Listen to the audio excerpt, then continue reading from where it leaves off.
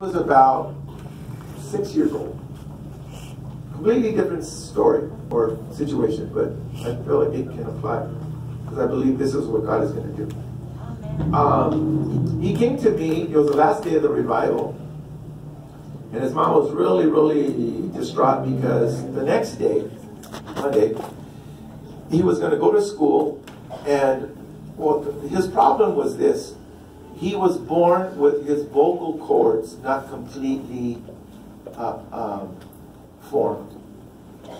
And because of that, he would talk like a monster. Okay, he couldn't, and they were always making fun of him, and just, you know, how kids can be. Pretty cool. Well, the mama brought him up. I prayed for him. Nothing happened. I was heartbroken. I mean, I wanted so bad for God to heal this little boy. For whatever reasons, at that time he didn't. I left the revival. About a year later, I came back. And first night of revival, and service is over, and Pastor and I are talking, and there's these little rugrats running all over the place, making all kinds of noise and yelling and screaming. And the pastor don't do nothing about it. And I'm like, why is he allowing them to run like that? And then the pastor saw me kind of bothered by it, and he kind of smiled. And then he says, do you remember, now I'm trying to remember his name. Remember his name? Oh no, you weren't with me then, huh? Emmanuel. Oh. Emmanuel, God with us. Do you remember Emmanuel? I said, yeah. He says, that's him. That's the little guy making all the noise. I said, what?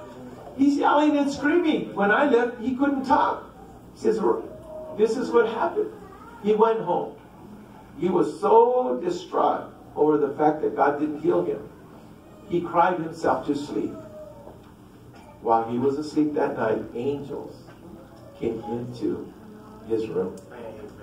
And through the Holy Ghost, they operated on him. And when he woke up in the morning, he was talking normal.